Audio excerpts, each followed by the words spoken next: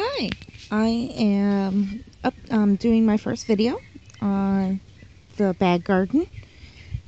I started my first bag. This has Cajun Bell sweet peppers, sweet and spicy peppers. It's real easy. I just take a Walmart shopping bag and I mix in some Miracle Gold garden soil, and I'm using cow manure and compost and a sprinkling of Epsom salt, and I just mix it all together in my little bucket, and it takes about 2 buckets to fill this up. And then I plant whatever I want, like this pepper.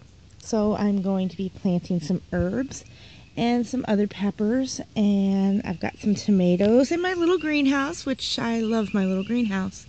I've got a bunch of seeds in there planted, so once they sprout up and get big enough, I will be transplanting them between this, and we're going to be starting the hydroponics setup with the buckets. We'll be doing that in probably a couple weeks. My husband says it's my Mother's Day present. But I will be updating this video. We'll be planting a lot of the things in my greenhouse, which we bought at Lowe's for about 40 bucks.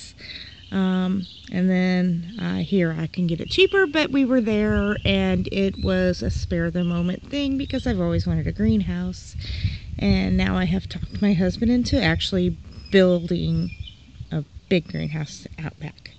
So yay for me. And I will be posting videos as we go, and we will be seeing how these turn out, how these grow.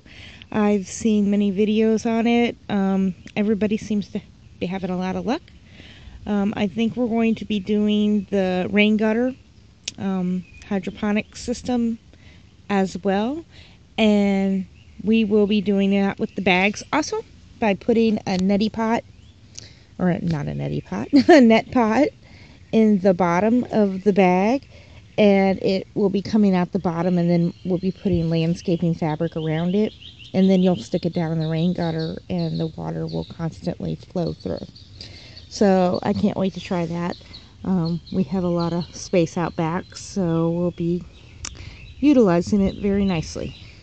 Thanks, and I will be posting videos as we go along, so keep everybody updated.